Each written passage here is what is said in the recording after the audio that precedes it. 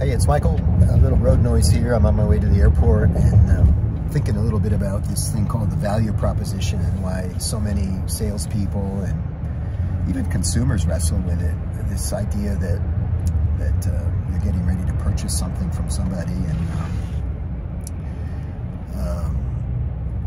you know, you just can't quite pull the trigger on it. It's because something bothers you about it. You don't quite see that it's the right thing for you or whatever.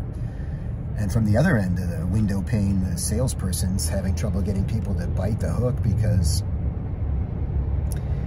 he's worked really hard, she's worked really hard to get this presentation together, but somehow it's just not,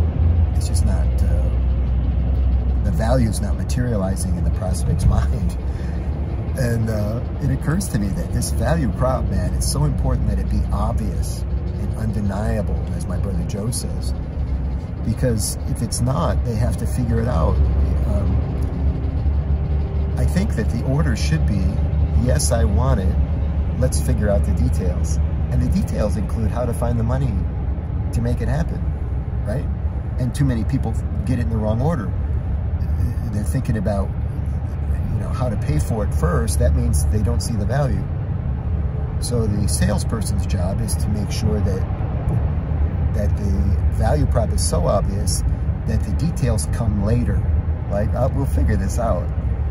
And again, from the other side of the coin, the consumer, if the consumer has to pencil it out and strategize it and work on all the details first, it's probably not a good fit for them. They're just trying to fit a square peg into a round hole.